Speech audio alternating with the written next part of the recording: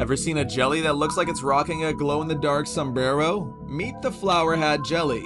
Not a true jellyfish at all, this hydrozoan grows to about 6 inches across, then disappears after just a few months.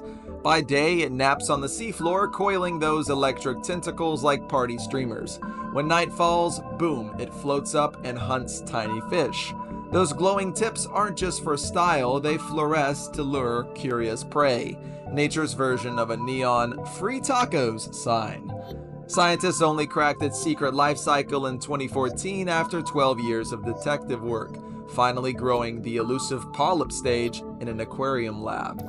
And just 6 months ago, researchers spotted a polyp with a single superactive tentacle. Think an inflatable car dealership tube guy, but tinier. Its sting is usually mild, like brushing against stinging nettles, but one unlucky swimmer in Japan did learn the hard way: don't hug the flower hat.